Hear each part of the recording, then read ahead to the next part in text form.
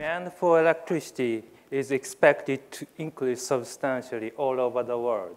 On the other hand, we face the growing pressure to conserve energy due to the global warming and the depletion of fossil fuels. In developed countries, there are a variety of energy conservation technologies such as cold generation systems, heat pumps, and so on.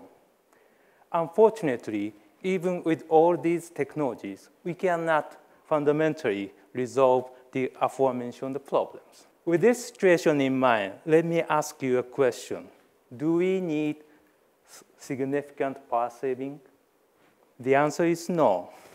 If we can utilize solar power generated on the rooftops of houses more efficiently. However, the solar cells output of each house does not meet with its power demand in every moment. So it is important to alleviate this imbalance by allowing houses to trade electricity with each other. The technology for this is called microgrid.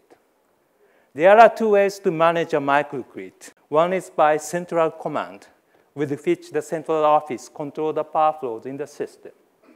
The other is by market trading. As far as I know, centrally controlled microgrids are the only type that have been demonstrated so far. When there is a power shortage in the centrally controlled microgrid, some of the home appliances may be forcibly turned off by the central office. On the other hand, in the market-based microgrid, the power flows are to be allocated on the basis of the offers from households. In other words, if you are ready to pay high prices, you will be able to continue using the electricity even during the power shortage.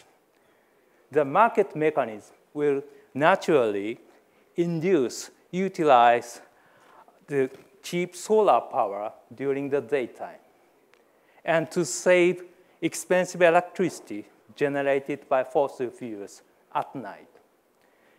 In the market-based microgrid, the producers and the consumers of electricity can directly trade with each other.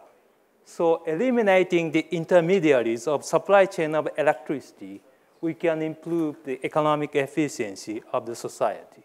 However, there is no successful attempt to build a market-based microgrid. I think at least there are 3 technological problems have hindered their progress. The first problem is the drastic increase in the number of market participants. The question here is how to increase the handling capability of the market to accept a large number of offers from thousands of households. The second problem is the abrupt changes in the imbalance of electricity of individual houses. The question here is how to raise the trading frequency of contract to accommodate rapidly changing market conditions. The third problem is that we have no physical measures to restrict the electricity consumption of each house in real time besides the circuit breakers. The question here is how to improve the function of the circuit breakers to ensure the execution of the advanced power trading. So one of the solutions to those problems is the digitization of electric power flows in a way similar to that of the communication signals.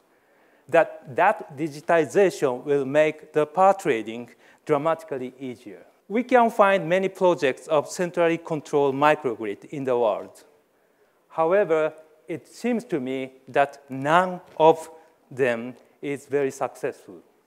I think that the idea of completely digitized market-based microgrid will overcome this difficult situation.